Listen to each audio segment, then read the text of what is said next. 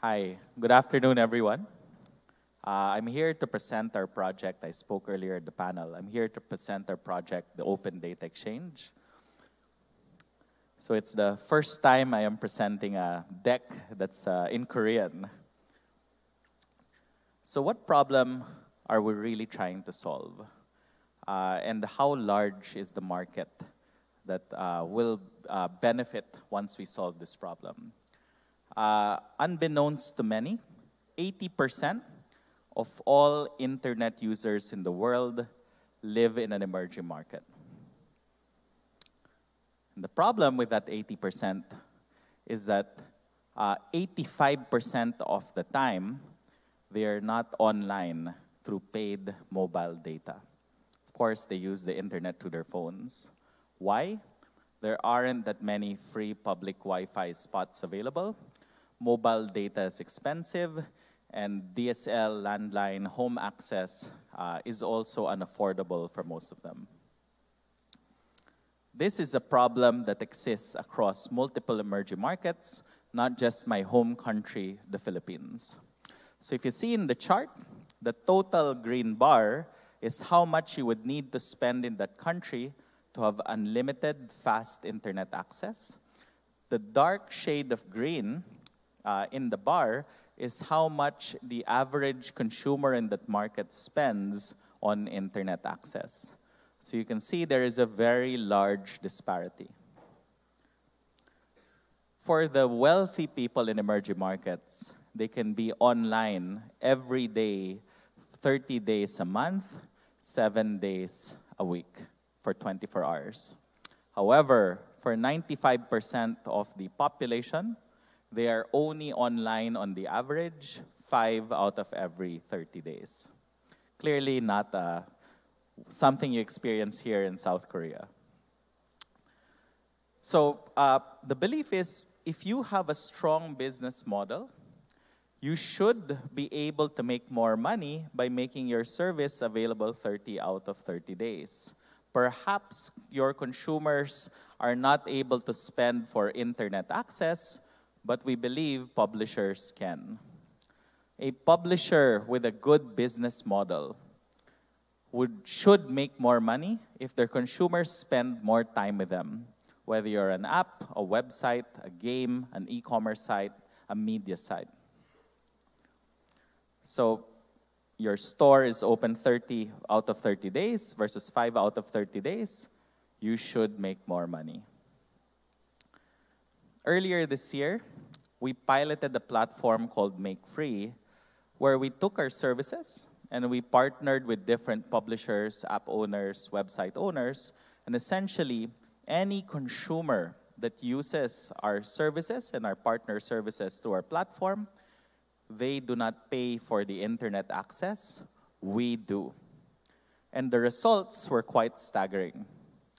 We found that for every 100 gigabytes of data that we sponsored, we drove $18,000 worth of transactions, and our users, our publishers, our partners, ourselves, we were able to acquire 3,000 new users.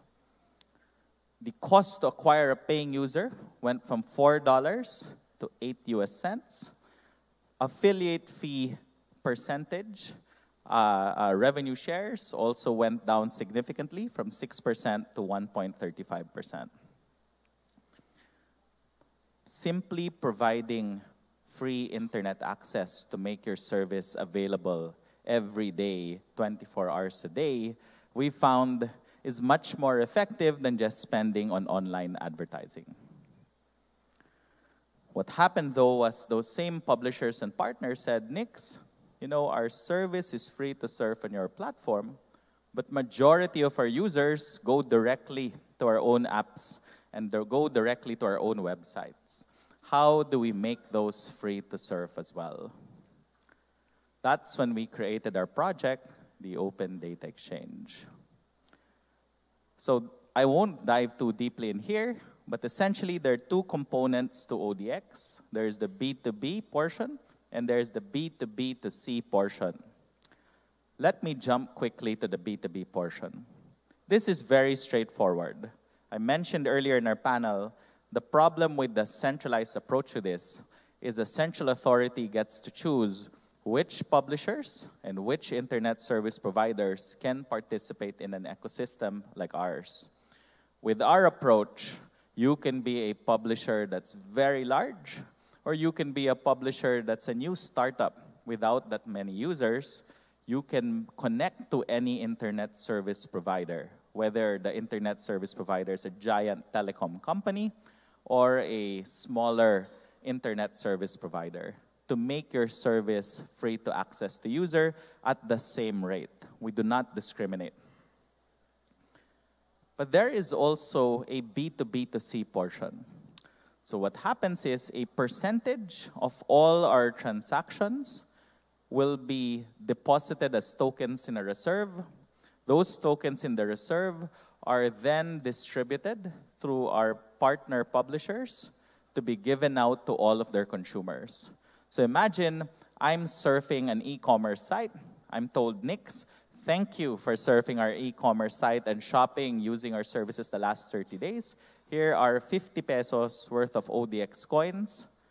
However, to claim it, you need to claim it in our wallet. So register your identity in our wallet. And in our wallet, you will be able to use the coins to pay for data services for the products and services you want to use. The #1 business model on the internet today is called the freemium business model. Netflix, Spotify, all these mobile games, you are free to use them, but then at some point, advertisers come in or you hit a paywall. But to an emerging market user, there is no such thing as a freemium business model. Every time I want to play a game that's multiplayer, I have to separately buy internet access to play that game. Every time I want to read the news website, I have to separately buy the internet access to surf that news website.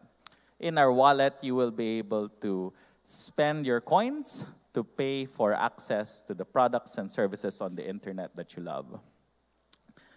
So the company behind it, I started it back in 2001 with just $1,350 of paid-up capital. We grew the business without raising venture capital money, not even taking loans from friends, family, or any institution. Eventually, we grew the company to be the largest technology company in the Philippines, and we started acquiring a number of tech companies around the region. That's why we're very familiar with many different technology verticals and spaces: games, e-commerce, digital advertising, and so on. So if you guys are interested to collaborate, participate, somehow work with us, please email me. I'm nix@odx.network. Love to engage with the community here in South Korea and looking to bring your products and services to emerging markets such as ours. Thank you, everyone.